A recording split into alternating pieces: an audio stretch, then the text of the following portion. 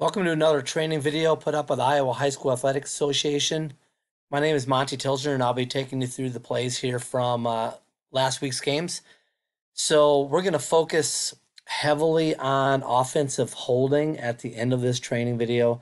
We've got 18 plays total to look at. Some of them will go through pretty quickly, but we're really going to focus on offensive holding and just doing a better job of recognizing what is a foul, what is not a foul, and why, and increasing our threshold. So let's go ahead and get started.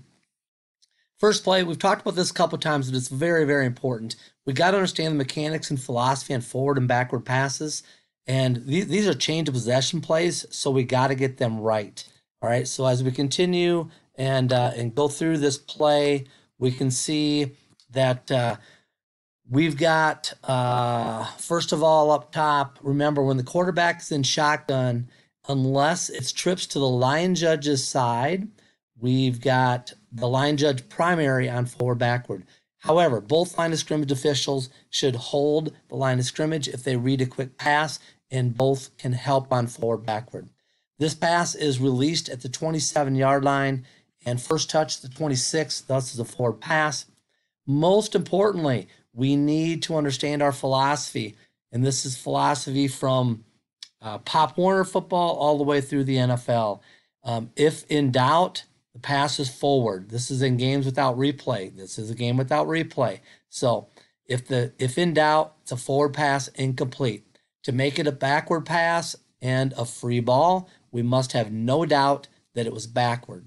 So no cheap turnovers is another kind of saying that we have to help with this. So on this play, we've got the headline judge who released about 3 yards downfield, which is making it a little more difficult for him. If he was right here at the where the ball was snapped from, the 23-yard line, he would really be in a great position. He'd almost be perfect line to see this slightly forward pass. Okay, but most importantly, after we see, especially with that defense recovering the ball, if the offense recovers the ball, it's not as big of a deal. But in this case, defense recovered the ball. So I don't know if the crew came together or not, but referee, headline judge, line judge, come together and talk about this. See what everyone saw. Remember our when in doubt philosophy, which is when in doubt, it's a forward pass, it's an incomplete pass.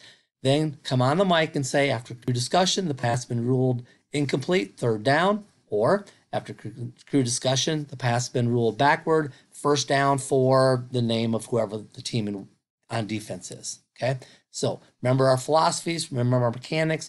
We need to improve on this. These are huge, huge plays.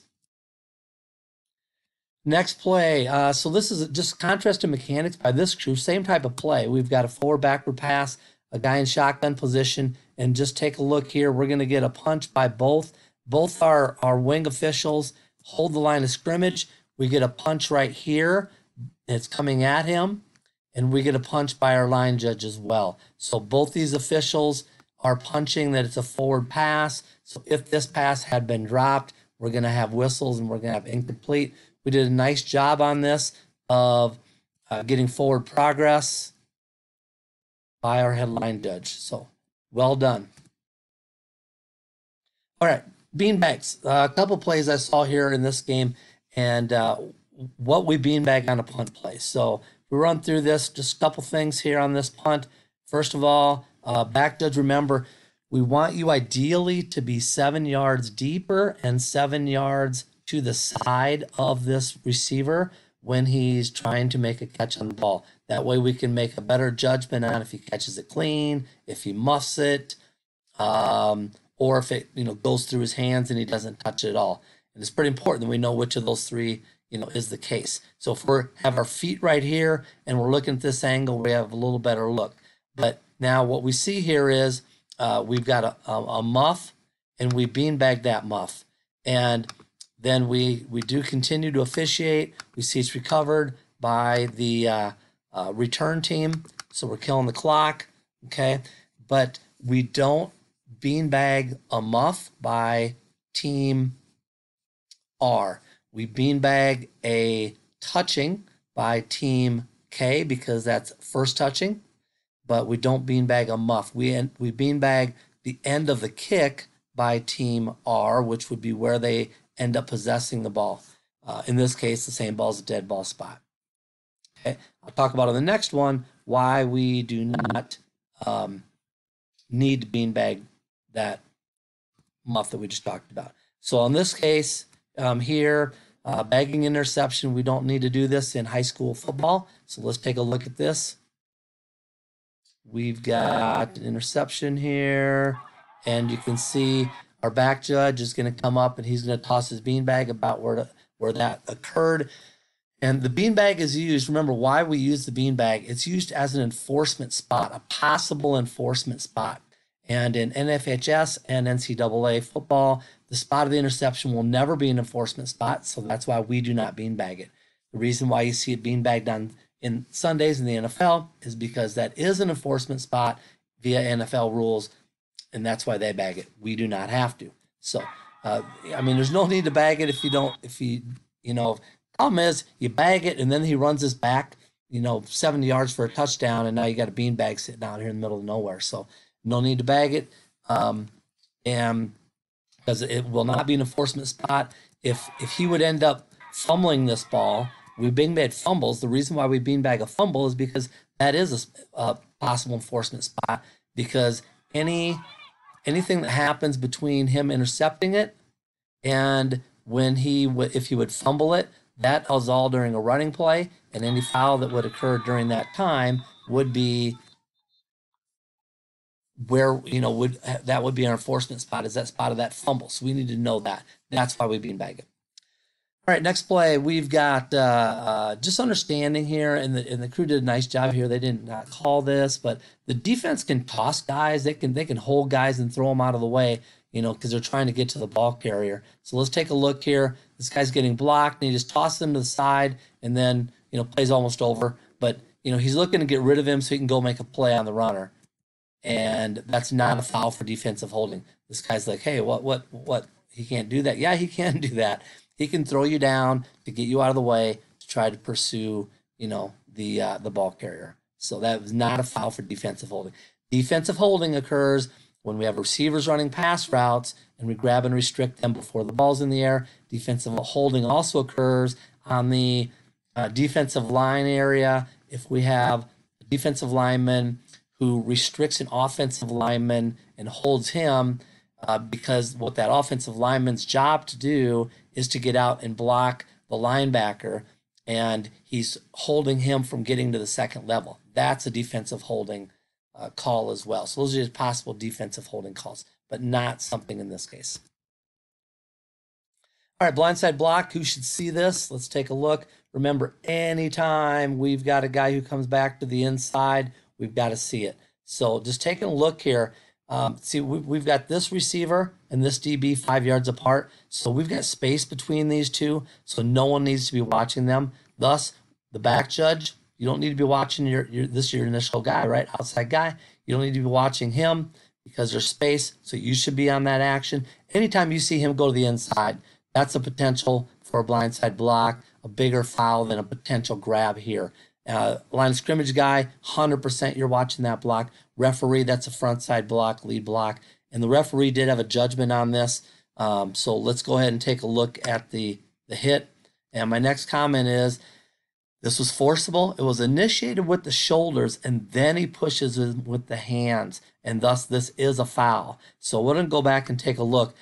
Don't think that just because he uses his hands and pushes him down, it's not a foul, because a lot of times what they'll do is they'll put the hands out in front a little bit, they'll crunch them with the shoulder, and then they'll push them with the hands down and try to get away with it. But this is definitely, that's a shoulder. He's using his shoulder pads to hit this guy, and then he ends up pushing him down after the fact. So that would be a foul for a blindside block. Could be seen by any of those three officials. Next one, technically this is an illegal shift, but this is where we can use preventative officiating, okay? This is play 8 of the game, and just tell the quarterback that he needs to be under center before he puts his teammate in motion.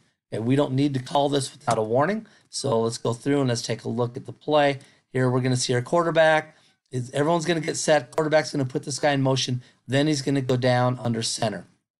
Okay, so after the play, tell the quarterback and have your line judge tell the coach that this is their one warning, and the quarterback has to be under the center before putting the player in motion, unless that player goes in motion stops before the snap, because we have an illegal shift, because by rule, it's a shift when this guy starts to go in motion, and it's also a shift when this quarterback goes under center. So what you need to tell the quarterback is he doesn't have to have both hands underneath. He just needs to be crouched down behind the center, and then he can put that guy in motion. If he's crouching down somewhat, we're not going to flag that. We don't want to nitpick it. We're not looking to throw fouls out here or throw flags out here, but technically this is a foul, but this is one that we can prevent and one that we wouldn't want called. All right, personal foul for a forcible contact against a defenseless receiver. Remember, for this not to be a foul, the defender needs to, 1, be have incidental contact as a result of making a play on the ball, 2, initiate the contact with open hands, or 3, attempt to be tackling by wrapping arms around the receiver. This is not the case on this one. Okay, that is number 11, lowering his shoulder and forcibly contacting that receiver. Again, for this not to be a foul, it would need to be him making a play on the ball, going for the ball. There can be a lot of contact. The same contact, if he's going to intercept the ball, is nothing. Okay, initiating contact with open hands, and that, remember, just like the previous play, that can't be crunching him and then pushing him. Okay, it's got to be all the contact with the push. I think that was on last week's training tape. Or an attempt to tackle by wrapping the arms around the receiver. And I love the fact this back does a nice job. Just watch. He hasn't thrown the flag yet. He's processing it. He's like, yep, that's a foul. All right. So, we need to take our time. We need to make sure we got it. And then a late flag is never too late if we get it right. Next play, illegal touching and illegal batting by Team A behind the line of scrimmage. So which foul do we enforce and where do we enforce it from? Let's take a look at this one. This is an interesting one. So we've got a ball that's batted up in the air by a defender trying to hit the quarterback, and then this ball goes up in the air. Now we're going to have an offensive lineman who's going to see this and be like, oh, nope, I want that ball on the ground. So he, if he tries to catch it, that's illegal touching. Trying to bat it is 2 things. It's illegal touching, but it's also illegal batting. And we got to know, we're not going to announce 2 fouls. We're not going to have 2 flags. We're going to have 1 flag, and we're just going to, we know what we have is 2 things. We have illegal touching. We have illegal batting. We need to know the penalty enforcement of both. Illegal touching is 5 yards from the previous spot, where illegal batting is 5 yards from the spot of the foul. All right. So we need to know that. That might be 10 yards. Look that one up. Make sure. Okay. For NFHS, look that up if it's 5 or 10 yards. But it is a spot foul. Why is it a spot foul when we have our new rule of fouls by Team A behind the line of scrimmage are enforced in the previous spot? Because this is an exception of that. Easy way to think about it is fouls against the football, like illegal batting, illegal kicking, are ones that are spot fouls, and it does talk about that in rule, I believe it is 9-4. So in this case, we're going to go with illegal batting. It's going to be at 10 yards from the spot of that illegal bat. So we're going to end up about 13 yards behind the original line of scrimmage. Okay. Next play, illegal block below the waist, knowing it is a foul and who should see this. Let's take a look. First of all, we got to know, this is a running back. He's the one who ends up blocking low. There's never a time in high school football where he can legally have a block below the waist. So he goes through there. That's definitely a low block. All right. So if you take a look, remember, what's his intent? He's going low. So if his intent is to go low, it doesn't matter if he really hits him at the waist and then slides down or below the waist. If his intent is to go low, he's bought himself this foul. Okay, so that the foul looks like he almost grabs him around the leg as well. But we wouldn't go with the offensive holding. We would go with the block below the waist, 15-yard foul. Now, where are we going to enforce this from? This foul is 1 yard downfield. Our run ends up further downfield, so we're going to enforce that from the spot of the foul. Okay, and again, we need to know who can legally block below the waist. So let's go back and talk about that. Rule 217.2a says all have to be on the line of scrimmage and in the free blocking zone at the snap. Also, the contact has to be in the free blocking zone. Also, the block is in the immediate initial action following the snap. So, who can legally block low? It would be these three linemen. Who could they block low against? These two guys only, and it would have to be on the initial charge. Next play. All right, so these are our last 8 plays, and these are going to focus on offensive holding. We need a huge emphasis has to be on increasing our threshold for offensive holding and understanding when we have a foul, when we do not have a foul, and looking in the right spot. So this is just perfect mechanics by the H and by the B throughout this entire play.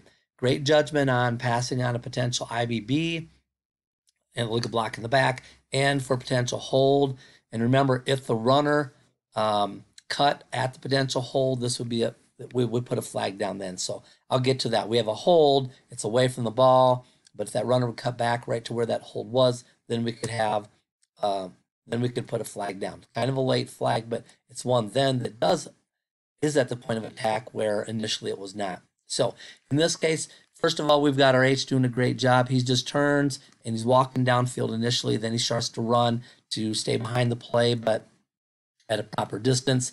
And, right here, we've got correct judgment. This is not a block in the back. This is a side block. He's not in chase mode. This should be seen by both our back judge and our headline judge. So I'll go back just a little bit and put this in slow motion. So you can see we're coming from the side, okay? So if we see that we're coming from the side, we're not going to have a block in the back. It kind of looks like it. This guy ends up, being blocked and he falls down on his face. It doesn't matter how he falls. That can be maybe an indicator if we saw the whole action and saw that the forcible contact was in the back.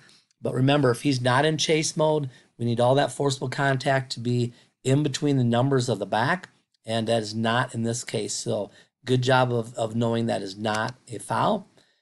Now, as we continue, this is our next block. Our headline judge now, he's going to be focused on the action right here because in the next split second, they're going to be close enough where they could be fouled, but the back judge would be on this block right here, and this is the one that we're going to look at next.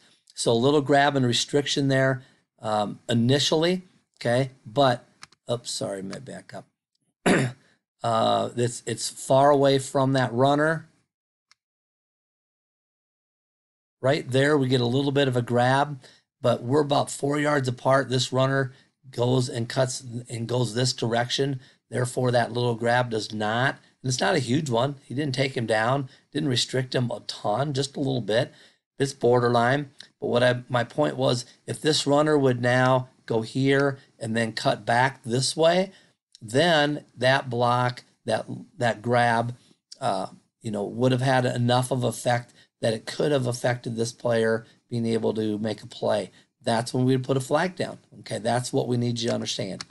All right, so now as we continue here, we're at this point. At that point, that guy's just trying to get a call. He's got a hand up in the air. Look, I'm being held. He's not being held right now. Okay, there's no restriction going on. Really good job by our back judge of just being in a controlled back pedal. He knows he can get to the goal line if he has to. As we continue this play, and now you can see his eyes are right there on this next block. Our line judge's eyes should be on this block as well, and there's nothing there. Nothing on that block as well. And then we do a great job of finishing up. Our back judge comes in and helps get the spot on this long run play. So a couple ways you can do that. You can come in and actually take that spot, or you can come in and just get on your 0-2-0 and tell them, hey, 8-yard line or whatever the spot may be. But excellent work on that play by the crew. Okay, let's go. And this, a lot of times it's when they let go, okay? We know that they're taught to grab that breastplate and the pads and hold on, okay? They're taught that when they block. But do they restrict them? Are you able to see the restriction? Does the defender try to get away so you see that there's a restriction? Do you see a shoulder dip? Do you see the feet get stuck? And when do they let them go? If they let them go at the right time, then there's not a restriction. So that's what we have in this case. All right, so as we run this play through, we're going to take a look right here. Okay, so the one comment I have is here, remember, line of scrimmage, when this guy is he's not running up the middle. He starts cutting towards you. So step back in the offensive backfield and you're going to have a better view. If you get back here a few yards, now you have a better view to be looking at this block. So that'd be the only comment that I would have there for you. But if we take a look, we'll go full speed, then we'll come back. Okay, you can see there's the possible restriction we're talking about. Let's go back and look at it in slower motion. Okay, still no restriction there, no restriction there. And then he lets go at the right time. Okay, there's minimal restriction. If anything, he lets him go at the right time. So we do not want to flag that action. Good work. Okay, of these first ones, this is the toughest one yet, but I think it's a great no call. He just keeps riding this guy, and then the guy tries to spin out of it. Remember, we talked a couple of tapes ago about not getting fooled when they try to spin out of a block. Just because they spin out of it does not mean they're being held. Okay, and then this, so that's the tackle here. This right tight end does a great job of what we call blocking what is presented to you. So he's presented the side of this defender, and that's what he blocks, and he just seals him to the inside. So let's go ahead and take a look at this. So we'll go back and take a look at each individual block. Okay, and at this point, we have a runner in space, so we can be focused on this block for the line judge, back judge. 100% you're focused on this block, and again, does a great job. Don't move until you have to, and then move with the purpose. This guy maintains contact. He does not restrict, and then he pushes him down from the side. Pushing somebody down is not holding. All right, holding is a grab, not a push. So let's go back and take a look at those blocks that we were talking about. All right, so first of all, let's look at the block by the tackle. And my initial comment on that one, if you remember, was he just keeps riding him, and the guy tries to spin out of it. So we're going to focus on the block by the right tackle. All right, so he comes in, makes contact, and right now, he's just kind of taking this guy down a little bit, and now he's pushing him down, and then the guy continues, and then the guy tries to spin out. He's not being held just because he tries to spin out. All right, you need to see, that he's being grabbed and restricted. And at this point, even if something happens, he's no longer at the point of attack. The runner's past him. Okay, so we need to see all that action to make a judgment. Let's now go back, take a quick look at the block by the tight end. When I talk about blocking what's presented to you, he gets on the side of him. That guy cuts to the inside, which means he's going to be blocking him on the side. He's just going to seal him to the inside. And that's the perfect block. I mean, there's not even a doubt on that one. Okay, so as we continue then, now we take a look at this engagement by this blocker here. Again, he gets him, he continues his contact, and the guy gets on his side, and he just pushes him down from there, but not a foul for offensive holding. All right, this is another one. This back judge is back judge key. Actually, not the back judge's key, but he does a good job of seeing this action. And okay, so this is the block that's really at the point of attack. So right now, back judge, this is your initial key, but you see that there's space here, then you can focus on this block. This is a run play. So at this point, obviously, we don't want our back judge looking at this, even though that's his initial key. As soon as you see that he's free of foul, you want to look at your next potential opportunity, and it's that block right there, and he just seals him, and he's able to get past. So great job, great judgment. Next play. All right, so this is one where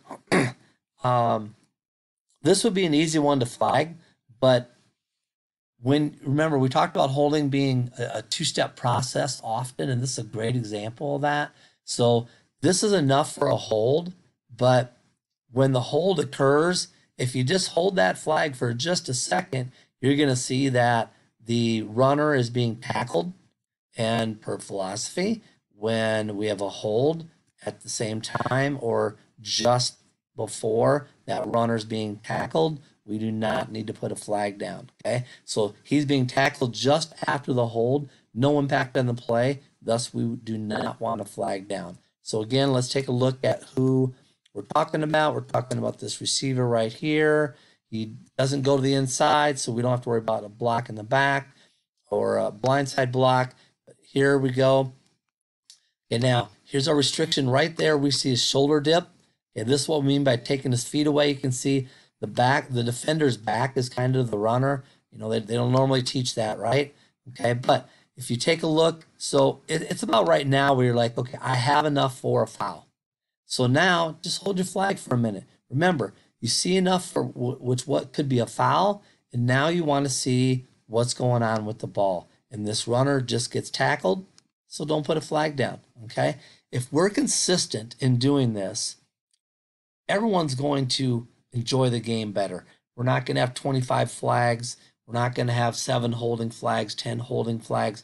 We're going to be consistent with both teams. There's going to be less, flags down, less penalty yardage, better flow to the game. Everyone's going to like it more. So again, patience on your flag. And if you have what's enough for a hold, just kind of hold on that flag for a second and check out the status of the ball. And if that runner is going down just after the hold, then, don't put a flag down. What you can do is you can go up to that blocker and say, hey, if that runner was up for another second, I have a foul, I have a hold on you. Or if that was at the point of attack, that would be a flag, okay? We can tell them that, and that's going to make them understand things, and hopefully they'll let go a little sooner and not restrict them so much.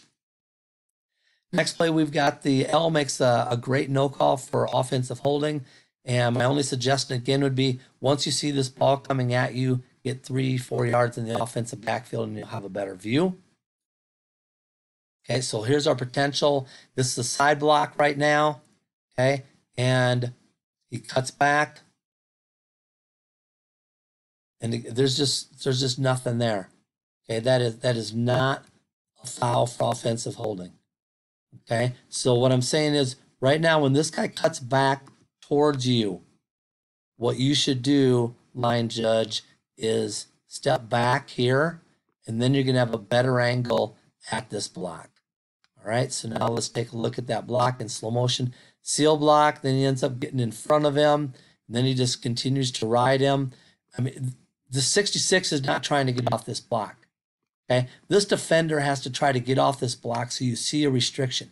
He's just doing a bad job of getting off the block. The guy's just manhandling him. So no foul. Okay, we want to be consistent. And the thing is, it's a lot easier to be consistent when you have a high threshold for offensive holding. If your threshold for holding is very low, it's a lot harder to be consistent. So it's going to make you better as a crew in so many ways. All right, again, a correct no call as the defender is being held. The defender who is being held makes a tackle. This is another philosophy that if you have offensive holding and your guy makes a tackle, we don't flag it. Okay, so we'll go back now. This is a hold. Okay, you can see he's definitely taking his feet away. This guy's trying to get away. Okay, it's this edge block right here, going slow motion. All right, we don't have anything. Now is when we have something. And he continues to hold. This guy lunges. He's able to get out of it, and trip him up and ends up making the tackle. Therefore, we don't need to put a flag down. Okay? So hopefully you understand what I'm talking about with that philosophy there. If we have enough for a hold, but the guy being held, makes the tackle or is in on the tackle, we do not have a foul. All right, this might be our last play. Let's take a look here. All right, again, this is a really good one. This is a good seal block and not offense or not a blindside block. Okay, initially be seen by the back judge and the H. The back judge especially needs to always see when the receiver goes to the inside. So if you're a back judge, as soon as you see this guy go to the inside, you cannot leave that action. Just a good seal block. This is one with the open hands. Just seals him off. Okay. Seals him off. At this point, we have space, so both our H and our B can be on the block, but our H is going to have to transition. I'm sorry, that's our line judge. Our line judge is going to have to transition. We have two H's. That's the line judge. Okay. My position, line judge, we're in an H. So our line judge is going to have to transition to that block, and because of the potential foul or be fouled, and we have enough for a hold, but again, no impact. That's where it's enough to be a hold. Okay, but if this player right now would cut back to the inside, then this player would have been able to make a play, so we can put a flag down. But since he doesn't, continues to run outside, there's no way, even with that hold, that guy was not going to get to him. Keep the flag in your pocket. You're going to be a better crew if you do so. All right? So consistency in those. All right. Went a little bit longer than normal, but I think a lot of really good plays to look at, a lot of really good officiating, and some things we need to continue to work on. But focus on your safety fouls, your blindside blocks, your block below the waist, and then really, really work on making offensive holding big, make it at the point of attack, and make it where it has an impact on the play. So continue to work hard, continue to pregame, and we'll talk to you again next week.